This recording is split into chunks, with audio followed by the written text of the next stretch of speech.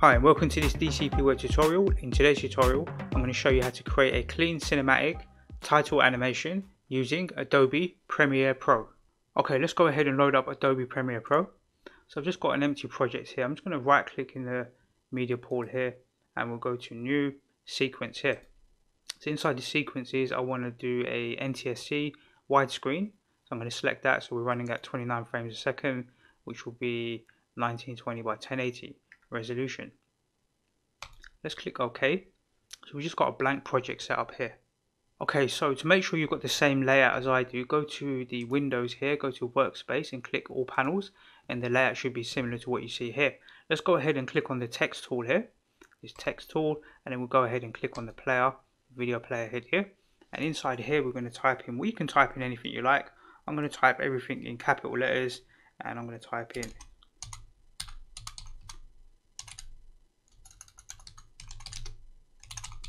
I'm just going to type in the word cinematic intro. So you can see the text is too large, so we're going to resize it now. But let's go ahead and click on the selection tool first, so that we make sure we don't type any other text in. Okay, so we want to resize this text. A couple of ways to do this in Adobe Premiere, but for now, let's just drag it towards the center of the screen. We'll position it accurately in a moment, but let's just set out the size first. So there's two ways to do this. You can either go to Essential Graphics on this side here, Essential Graphics. You can start to change and manipulate the size here. You can see you can change the size here. We can set it to something like 89, but at the same time you're changing elements here, you can also change them in the effects controls. So these are almost like one of the same, well, not exactly the same, but they share a lot of the same logic, yeah? Some of the functionality. So if we just drag this more towards the center, we'll position it accurately in a moment. But what we want to do is maybe change the font style. So we can click on the drop down here, or you can click on it over here. And you can go and scroll through all your different fonts, and you can pick out a font that you like, something like Noton Mono, something like this maybe we'll use, this sort of font here. So what we want to do is really here on the tracking, we just want to make the font spacing a bit wider. So the fonts is, there's more gap in between each letter, but we want to reduce the size as well at the same time. So something around here should be pretty good, right? Something like this size. So this will be roughly the size of our text. You can put any video into the background. Maybe we'll look at doing that as well. So for now, we just want to center this text on the screen. And the best way to do that is from the Essential Graphics on this side. You just click here to center and click here to center. Now what I normally do is also center the anchor point. The anchor point is right down here at the moment, this little blue circle. So if you just left click on it, grab it, hold down the control key, and it will snap to the center of this cinematic text object. Now if you wanted to rotate this object at any point in the future, it will rotate from that middle point. So think of it like the pivot point. Okay, so our text has a bit of duration towards it, but you can see this is 16 seconds, this is 32 seconds here, and 48, and this is way too long in terms of duration. So let's hold down the let's left click in here at the bottom where the timeline is, and we'll hold down the Alt key and we'll zoom into this timeline. And you can see it's set to around, well, it's set to exactly 5 seconds at present, right? 5 seconds. Let's see. Yeah, it should be around 5 seconds. So let's set it to 5 seconds. Grab this text and just drag it and make sure it snaps to exactly 5 seconds here. Might be like a frame off or whatever, but it doesn't really matter. 5 seconds should be good for this text animation that we're going to create. So here you can see the duration, right? So setting the duration is quite important. And I think at cinematic intro, the first part will be like 5 seconds, and if you want to add other titles afterwards, maybe those ones can be a bit shorter as well. They don't have to be the same. You can use the left and right arrow key to move the timeline on smaller increments. So yeah, you can just go and adjust it and just make sure it's set to 5 seconds. Okay, so a lot like Adobe After Effects or Blender 3D or any sort of application, we can add keyframes to this text, right, to control its animation. So let's go all the way back to the first keyframe. You can see it should be zeroed out here, and we'll go to the effects controls. So you can use your mouse wheel to rotate through all the different settings at the top here. Use your mouse wheel. We want to get to effects controls and click on the text, and we can see all the attributes for the text. For now, we're going to minimize this one here, this cinematic text. We're going to minimize it because we want to work with some of these other attributes in here. So the first thing we want to do is work with the opacity, because we don't want this to be shown straight away. So what we'll do is we've got 5 seconds to work with, right? So I think on the first second, so we'll scrub across to 1 second duration, we're going to insert a keyframe. In fact, there's another way to do this. Let's do it the right way. Let's go to the very first keyframe, so the 0 keyframe here, and here we're going to click on the stopwatch. So we'll click on the stopwatch, and that's going to add a keyframe, right? One keyframe here. You might just be able to see it, and we're going to move across to 1 second. So you can use your arrow keys to move more accurately. You'll get to 1 second, and we're going to click on this little add keyframe here, and then we're going to go all the way to the very last keyframe, which will be on 5 seconds, and we'll add a keyframe here, and then we're going to go to 4 seconds, right? Scrub back into 4 seconds, which is here, and we'll add another keyframe. So we've got 4 keyframes here that will allow us to control the opacity. So let's go back to the very first keyframe onto the 0 seconds here, and the opacity we're going to set it all the way down to 0. So now as we scrub across, we can see the text fade in, and we're going to go to the very last keyframe. What you can do is actually click on these little arrows here to move between the keyframes, right? So we'll go to the very last one, and we're going to set that to 0. So now basically we've got our text fading in, and it will stay static, and then it will fade out at the end. So it's just a nice little simple animation, right? Using Adobe Premiere, but we want to improve this animation. So another nice effect to add is like some sort of blur.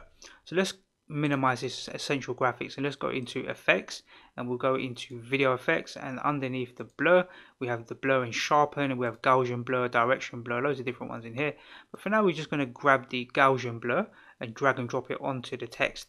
So here you'll see another element pop up, the Gaussian blur, just above the opacity, right? So you can see Gaussian blur written here, and we want to add keyframes for that one as well. So let's go ahead and click on the stopwatch for blurriness. So we'll click here, and we'll see one keyframe right here. Now the nice thing to do to move to the other keyframe positions, you can just click this arrow here, this one, that because you already set the opacity keyframe. So when you click there, it's going to move exactly to that 1 second position. You can just click here to add a keyframe. Click down here, add a keyframe. Click down here, and then add one more keyframe. So you can set out your keyframes very, very quickly that way. So let's go back to the very first keyframe, and we're going to set our blurriness to around 80. Let's set it to around 80 and click play. So now you'll see the text will blur in like this. And we're going to go all the way to the very last keyframe. Just click here on this little arrow, and we'll set that to 80 as well. So let's go back to our very first keyframe and click play. Now we can see it's going to fade in like this. It's going to stay static for a little while, and then it's going to fade out. So we're doing some basic work here. It's looking good, but we can improve this some more. So let's add some more effects to it. Okay, so the next thing we want to change is the scale of this text, because at the moment, as we scrub through our timeline, it's always consistently the same size. It doesn't look like there's much movement in here. Let's go to the very first keyframe. You can see scale here, and what we do is add a stopwatch, which is the first keyframe. So we're going to turn it on, and we're going to add one keyframe here. Let's use this arrow to get right down to the very last keyframe, and we'll add another keyframe. So we've got one at the start and one at the end here. Let's go back to the first keyframe, this one right here, and we're going to set the value to around 60. It's going to start off at 60 and then grow to 100% of its original size. So when we click play now, it's going to have this sort of zoom effect, right? Like this. So that's looking pretty good. And then we can do a few other things. So let's see what else we can do.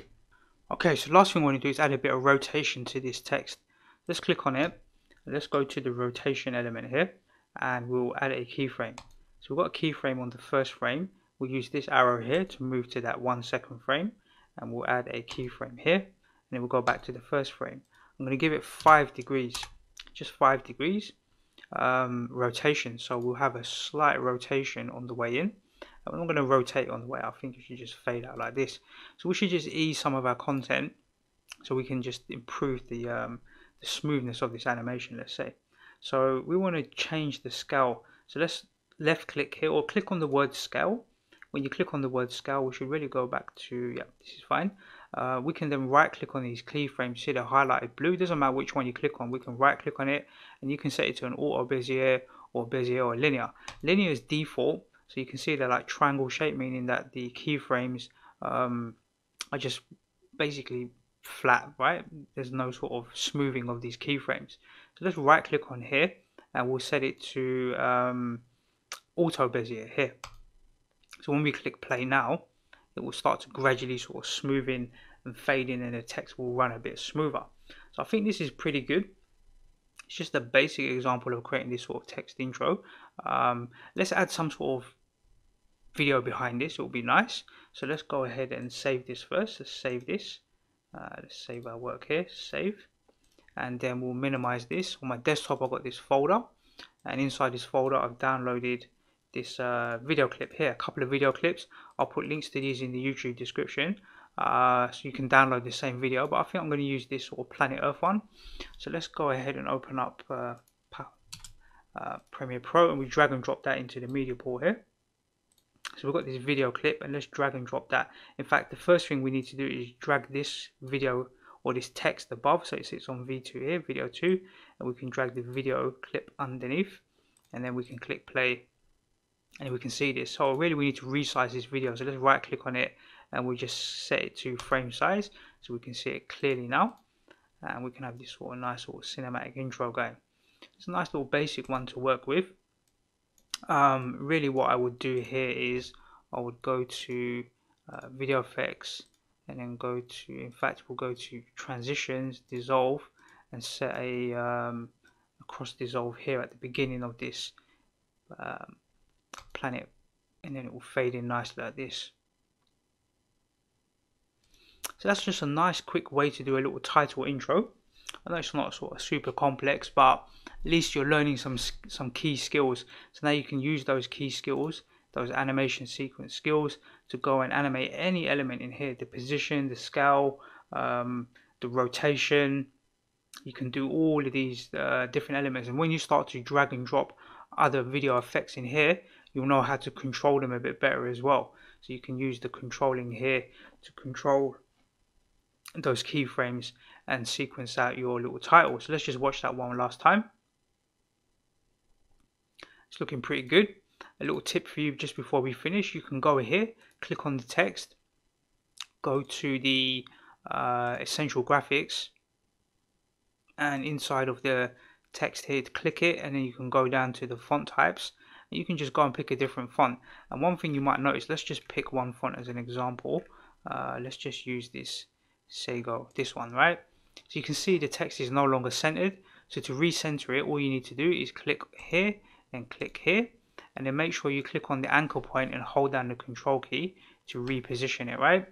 And you may have to just change the scale of your fonts just to get that all lined up nicely, but that doesn't work too badly as well. Although the text is a bit smaller, it still looks pretty good, right? Okay, excellent. Let's go ahead and save this.